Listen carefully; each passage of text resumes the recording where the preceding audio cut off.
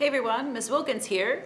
This is your explanation video for F major 1 and 2 octaves. Let's get to it. So the 1 octave is pretty simple in the sense that we're going to be in one position, but we are going to be in half position.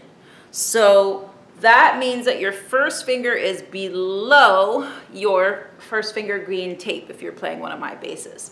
Okay, so your first finger is in between the tape and the nut, so it's not all the way back, not right behind it, but in between. And then we're just gonna put our fourth finger down in a normal whole step. And stay there, low 1. And when we get here, we're gonna play second finger where normally our first finger is.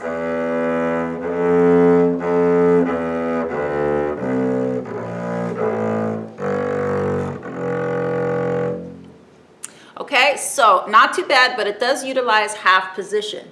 Now, when we take a look at the 2 octave scale, we're going to have a little bit more shifting on the G string. So let's take a look at that.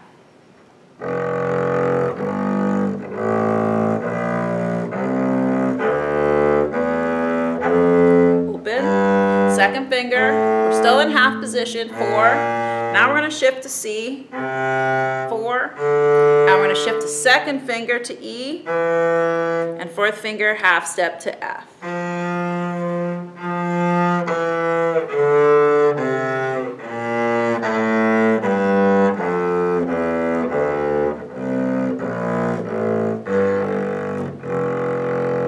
So this is really very much a half step scale. Oh, sorry, half position scale. So most everything is occurring in half position. So you're getting used to that idea of playing your normal first finger with a second finger, okay? And your normal second finger with a fourth finger. Okay, that's it for this one, folks. Take care, and I'll see you in the next practice video.